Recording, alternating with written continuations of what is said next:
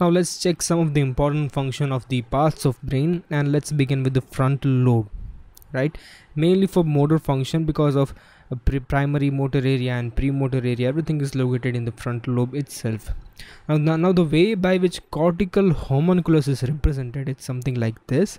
The larger body area, the larger body part which is represented in the brain, that can move very finely, like face and tongue and thumb, right?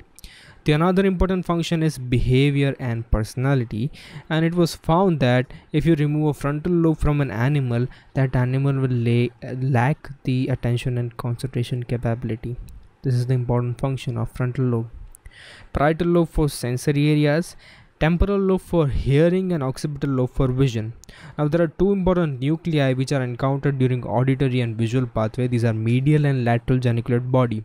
Medial for music, lateral for light. Music in the auditory pathway, light in the visual pathway. Medial and lateral geniculate body, right? Now what if you remove temporal lobe from a monkey? That will result in what is called as Kluver-Bucy syndrome. This is characterized by hypersexuality in a monkey, hypermetamorphosia. Even a little stimuli to that monkey will drive that monkey very crazy. Placidity. Let's suppose if a monkey was afraid of snake before, now he won't be afraid of anymore of snake. That's called a whole sort of a behavioral change in a monkey. Now what if you remove whole of the cerebral cortex from an animal?